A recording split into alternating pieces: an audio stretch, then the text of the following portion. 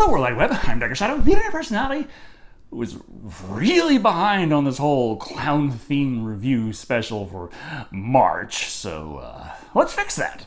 The original plan was to review not only Drive-Thru, All Hallows Eve, and Terrifier, but 3 more movies every Wednesday in March for March of the Clowns.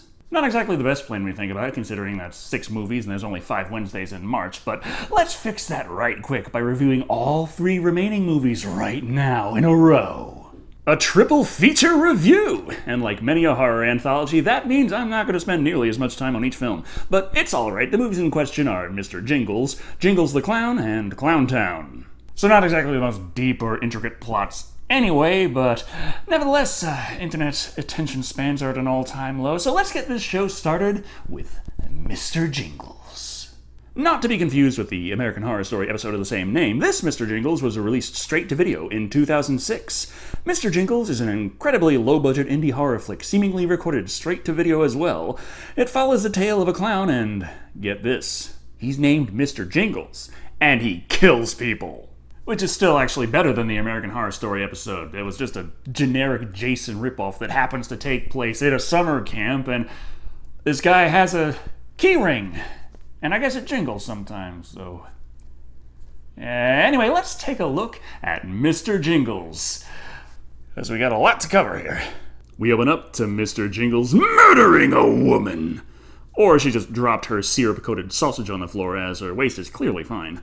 Mr. Jingles is played by Rudy Hatfield and is busy murdering the entire Randall family. The mother, the father, and of course, Angie, their daughter. I'll be back for you. And yeah, the spooky sound that Mr. Jingles makes as he's sneakily stalking around the place looking for victims is jingle bells. Like Christmas jingle bells. Like public domain sound effect Christmas jingle bells. Not particularly well mixed public domain sound effect Christmas jingle bells. So it's just as well that the police, hearing the screams, barge in and mow the clown down in short order. This saves Angie's life, allowing her to grow up to be played by Kelly Jensen. She's been in an asylum ever since, but now, years later, is going home, though she still suffers nightmares about the clown. He was trying to say something, but I couldn't hear him. The bells were too loud. Wait, so is the shitty sound mix actually integral to the plot? Dr. Rudolph said this might trigger some memories. Dr. Rudolph, goddamn, this movie has enough of an unnecessary Christmas vibe to it. Either way, they bring Angie to Heidi's home and Angie's new home, where she meets her new little brother, Dylan, played by Nathaniel Ketchum. Unfortunately, he's one of those alternative kids and has a bit of an obsession with Jingles the Clown, the local serial killer legend. But he has a soft spot. Meeting Angie and seeing how happy she is has made him reconsider previous plans about unspecified Jingles-related shenanigans. However, his girlfriend, Melanie, played by Heather Daba, refuses to allow him to reconsider. Their argument is further interrupted by Melanie's father, Bill, played by Chris Peters, who happens to be the former police officer who shot Mr. Jingles. Man, small world. Never mind any of that for now, though. We have to watch a man berate his dead relatives at the cemetery for no apparent reason. Who's there? You know, I probably could have reviewed this as a Christmas-themed horror movie and people would have been none the wiser. Hell, it has as much to do with that as it does clowns at this point. Clowns who attack and murder this man! Or throw blood on him between takes. Either way, while this is going on, Heidi is spilling the beans on the fact that her and her mother were planning a surprise birthday party for Angie. A very loose definition of surprise, I suppose. There are far more surprises going on around with the police anyway. Hello? How'd you get this number? Oh my God. Yeah, phone books. They exist.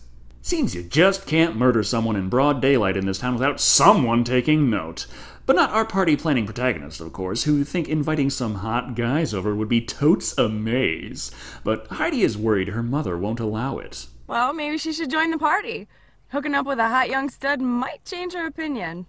Might change your mind once mom's on her 4th, 5th and is dancing topless on the kitchen table, while all the hot young studs you invited over are all passed out and limp-dicked. These teens have no idea just how much their parents have partied and how well they can hold their alcohol. While they plan the party, the ne'er-do-wells plan to crash the party by getting the headstone of Mr. Jingles from the cemetery. But before they can, they notice the police are there, along with a stranger played by John Anton. Seems he's well versed on the plot of this movie and is very angry about it. He escaped to take his revenge. Revenge for what? Stay the fuck back! Revenge for what? Jeez, I haven't seen someone so violently defend their personal space since... oh yeah, my fiance's cat, Dobby. But hey, Mr. Jingles was caught trying to abduct Angie way back when, and the townspeople beat the crap out of him and locked him away. But whoopsie, the truth was he was in fact saving her from an actual child predator at the time and was wrongfully accused. So after getting out of prison, he went to murder those who wronged him. Anyway, back with party planning, seems something's come up and Angie's auntie can't stay. But they can have a party if they promise no boys. The little gang also is still working on their preparations. Dylan and the lady head back, while the two extra kids stuck around for the headstone. Also, our little stranger has another trick for taking on Jingles, which he intends to tell Bill. Later, first we gotta watch what happens to the two guys. Knock it off, jackhole. I'm not falling for it.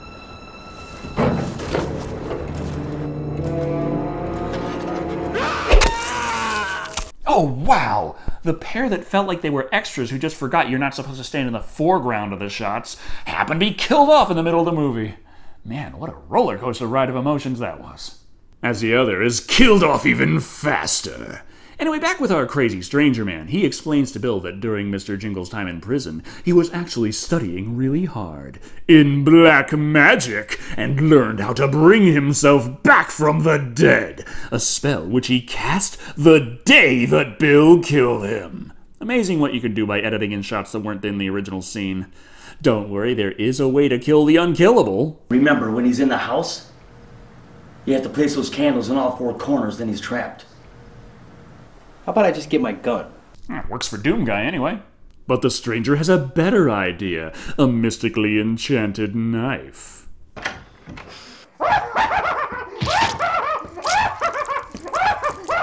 Oh shit, well now's your chance. Well, it's been a long time, Billy Boy. How's it hanging?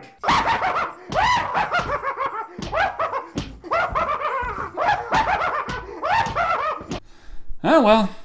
Fuck, even A Bridge to Hell, this scene still felt like a big waste of fucking time. Well, it's time for Angie's welcome back / birthday party, which means they invited all the guys. Dylan is still snooping around outside with Melanie, but does he still have the drive to pull off the prank? God damn it. What is it? Go on. What? Heidi must have found my stash. These pricks are smoking my shit. Yes, he does. So he heads into the party while Melanie prepares her costume in the backyard, which means she's all alone. Therefore... Surprise, girly girl. Look what Mr. Jingles has for you. Oh, you mean they killed the heartless bitch with 0 redeeming qualities? Man, I am in shock. You can guess how the next 15 minutes of climax go. Every time the camera changes, the body count rises to silly-ass jingle bells. And Mr. Jingles' prosthetic mouth now muffles his dialogue pretty heavily. By the end of it all, everyone is dead, killed by Mr. Jingles. Everyone, that is, except for Angie. So when the police arrive... Freeze!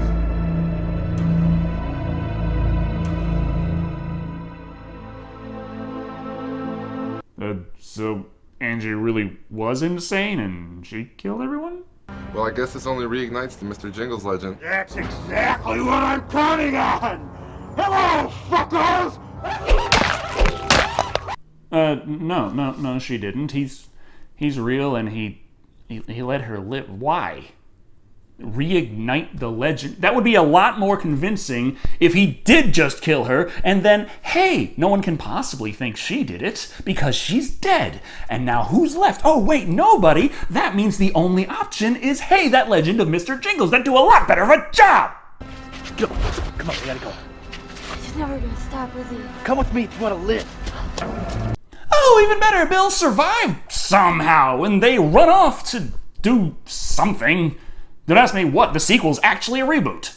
Wow, Mr. Jingles, that was, well, they tried. It's pretty obvious that the people who made this were very much amateurs, as the acting, writing, pacing, and quality of the video was pretty low end. But there are things to appreciate in Mr. Jingles. Strangely enough, while the editing is kind of jumpy and the audio mixing doesn't help, there is a clear knowledge of cinematography on display here. You have decent framing and choice of angles, close-ups where characters talk on the phone while the paper they're referencing is reflected in their glasses. Honestly, well done stuff here. Just too bad that's about the only positive thing I have to say about Mr. Jingles. Coming in at 1 axe to the forehead out of 5. And a high one, but let's not dwell on it. Let's move on to the sequel, Jingles the Clown.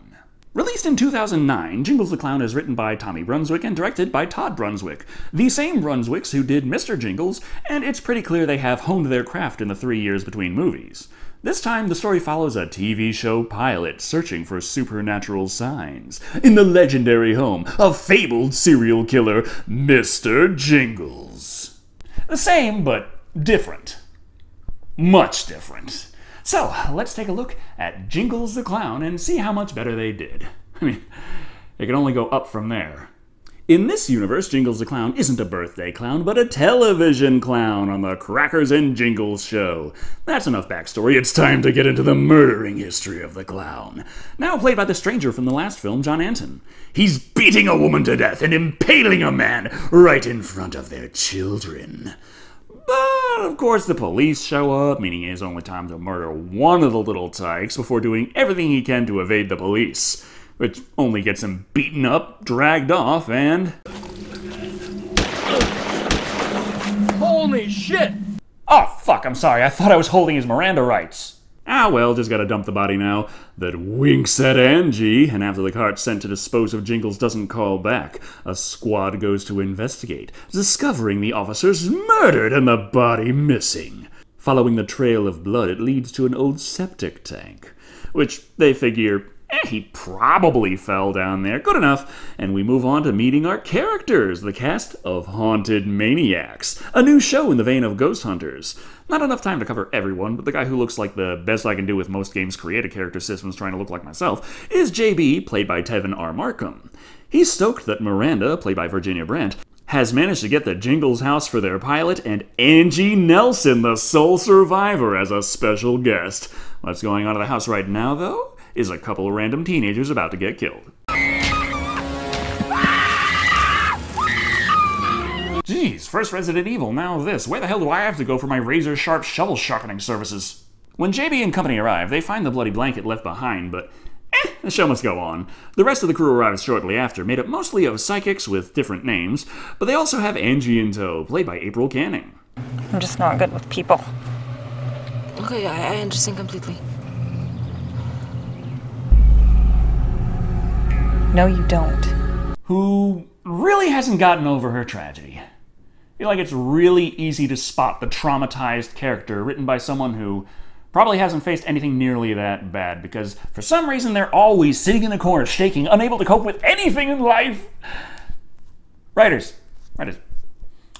People do get better. They do learn to live just like anyone else, and you would never know that they suffered trauma.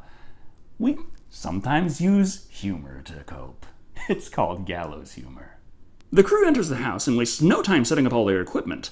Also, the resident medium lets them know that he's hearing a lot of voices, feels tons of negative energy, and is hearing a warning. It's a warning to you, Angela.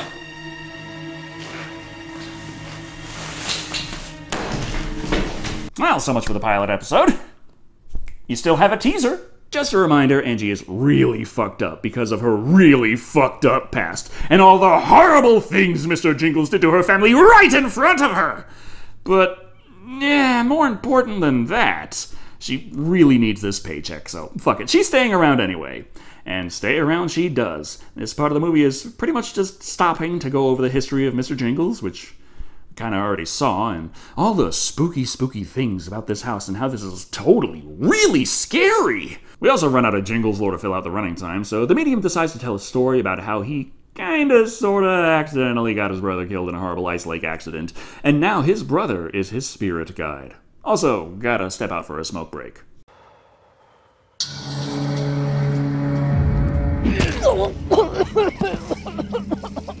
I guess his brother also still holds a grudge against him for that, as none of the spirits decide to warn the poor bastard about the murderous clown now murdering him. The handy-dandy psychic feels this, but not soon enough to stop it. When he tells everyone, they decide it's time to escape this house, so they run outside, meeting a random new character with some new insights. If your friend is missing, we should be inside. Really? Man, we just stepped out and got some fresh air. So they run inside! Turns out this is the caretaker of the property, and oh yeah, there is a slight problem with missing persons cases happening around this house. Probably should have mentioned that before now. With that being the case, they must run outside to the cars where they can flee! No surprises here, the cars don't work, so they must run back inside! Spare the caretaker who is going to go find help, but this is taking a while and he hasn't returned, so they must run outside where they find dead bodies, as well as Mr. Jingles. So they must run inside and argue about the energy, its connection to Angela, the fact that several people are dead, and what they can do to survive the clown. But then...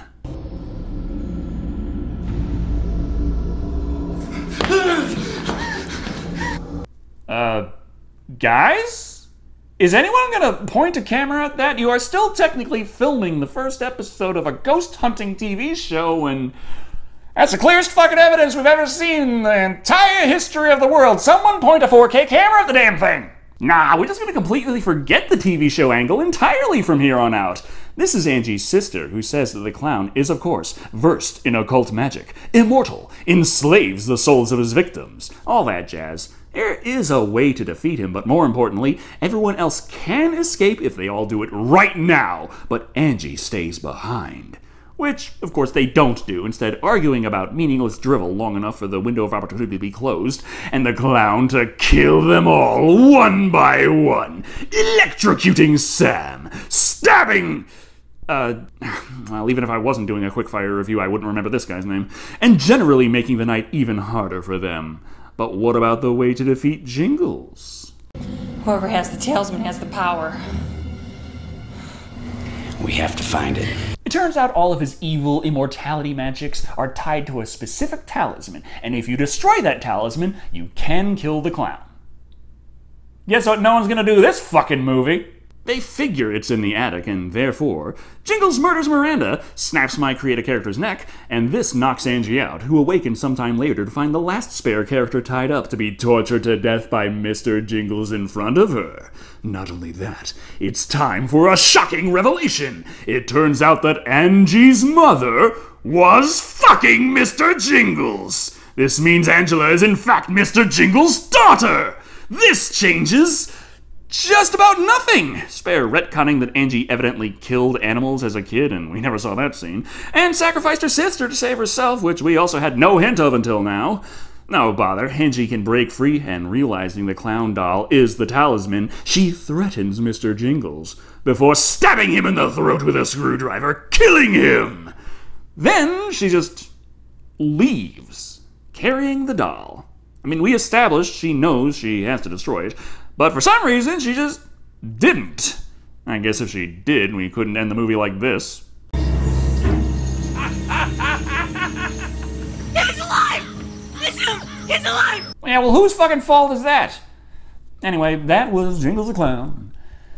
It's better, but, I mean, let's be honest, that wasn't hard to do. Compared to Mr. Jingles, Jingles the Clown wins in at least looking like it was made by people who make movies for a living. There is an attempt at writing nuanced characters and having a kind of narrative thread to work with, but unfortunately things do fall apart in many regards. For starters, acting is all over the place. There is never a single line the psychic says that doesn't sound like someone doing a high school play suffering from terrible stage fright. The mountain of shocking twists at the end that really don't matter. They don't explain anything leading up to now and have no payoff going forward. And let's not forget the TV show angle to get the movie started, only to be forgotten completely after a certain point. Like the events in the house were thought up first and the TV show angle was put in later to try and explain how they got there. At the end of the day, Jingles the Clown is at least watchable. It's got some entertaining value to it, but it still only is really going to appeal to fans of cheesy horror. Coming in at 2 totems you knew you had to destroy, why didn't you? Out of 5. Really could have been better, but as we all saw moments earlier, it could have easily been much, much worse. So let's finish this trilogy of tales of turbulent terror of theaters of ClownTown. The newest movie on the list, this one came out in 2016, and also has absolutely nothing to do with the two previous movies. I just bought it to review for March of the Clowns, and now we're here, so let's take a look at ClownTown. Okay, let's just hold up one motherfucking second, okay? Based on true events. I'm sure a lot of you out there are wondering exactly what true events inspired this movie. You remember all those clowns that just kind of popped up and no one knew what the hell was going on in 2014? Yeah, that. Just that there happened to be clowns at some point, and no one knew why. As you can see, that's quite a stretch for this. We open to a babysitter slash swimwear enthusiast reading a bedtime story for the Strode children. Yeah, we all know what that's based on. Nevertheless, news comes of a horrifying train accident that has rocked the town. No time for that, though. There's strange noises, and the boy is dressed like a clown. He runs off, though, so she can slowly sneak around all suspenseful-like. And this can happen.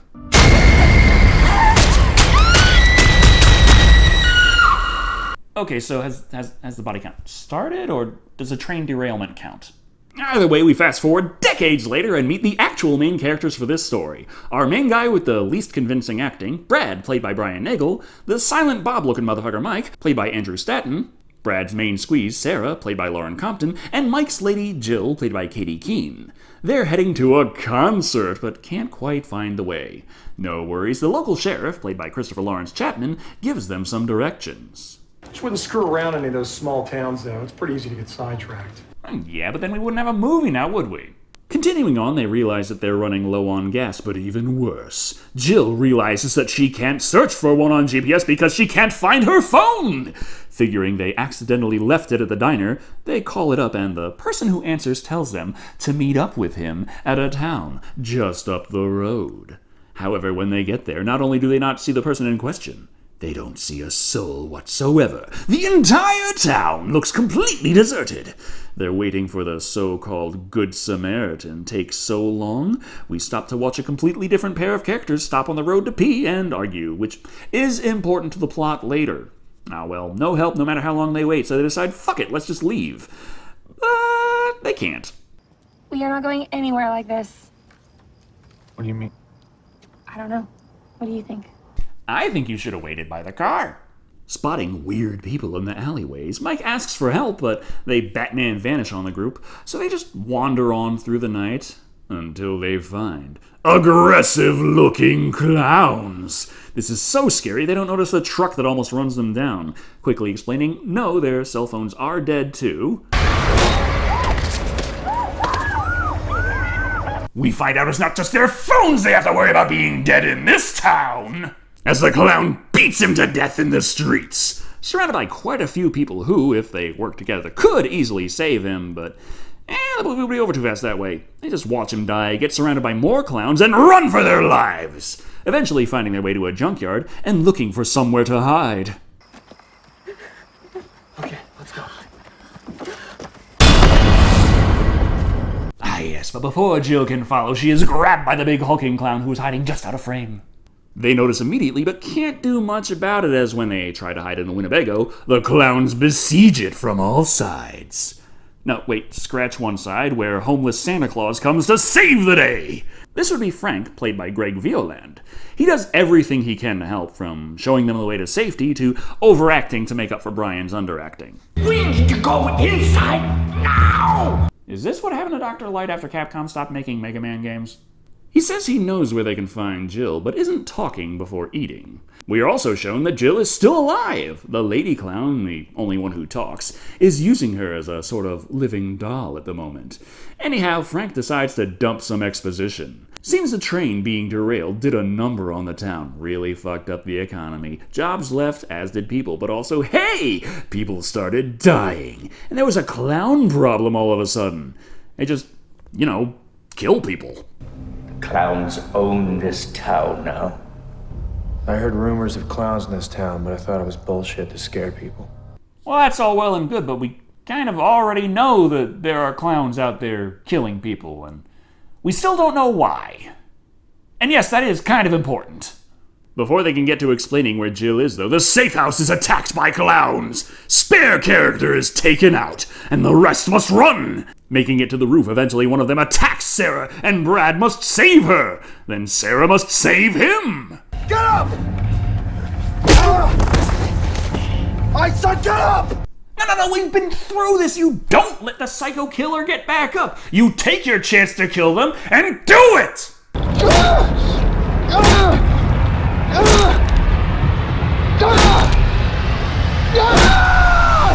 Yeah! Like that! That taken care of, Frank tells them he'll write down the directions to Jill, and looky here! The spare character's handy-dandy truck is still on the road, and the clowns completely forgot to sabotage it this time. But what's this? It seems Frank is injured, and Brad is one of those stupid horror characters, stopping to see if he's okay with that knife in the chest and all. Oh, would you look at that? They were waiting to ambush the group. What a surprise. As Sarah and Mike are trapped in the car, Brad makes the command decision to say fuck it and leave them to run off on their own and fend for themselves. This leads to him discovering the house of Mrs. Strode. Her mental faculties have clearly seen better days. Or have they? She explains that on that fateful movie introduction years ago, it was in fact her who killed the babysitter, because her children were clowns in making, and that's somehow... Okay, I still have no fucking idea why or how they all became crazy clowns.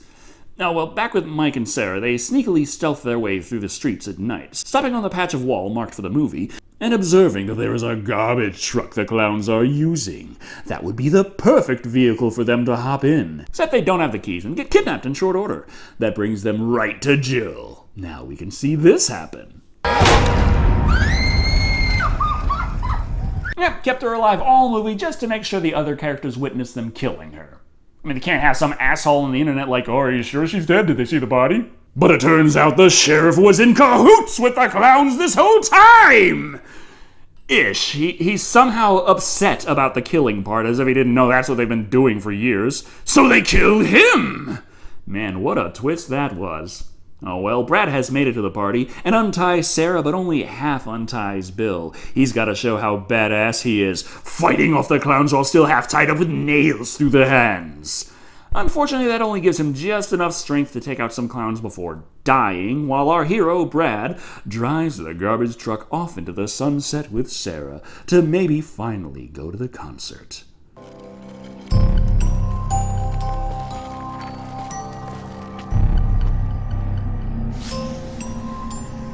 But oh, the clown's are still there! So what? Why? We still don't know. And when you establish that half the town just decided to start painting their faces and murdering people, why is kind of important there.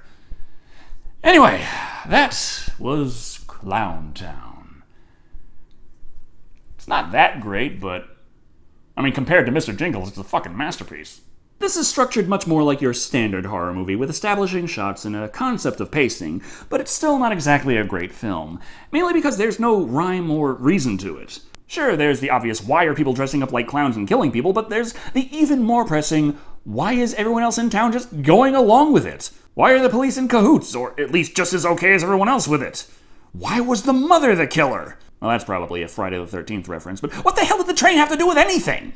These questions hurt even more when you consider that a good chunk of the movie is spent on exposition and talking about the tales of the clowns and the people who were there when it all started, but nah, let's just leave it totally mysterious.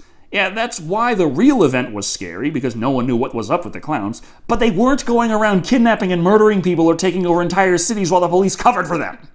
At the end of the day, ClownTown is an adequate horror flick. It's got a decent presentation with semi-likable characters and an interesting theme that is never really explored, but still, the whole thing is entertaining enough for what it is, coming in at 3 industrial-sized barrels of face paint out of 5.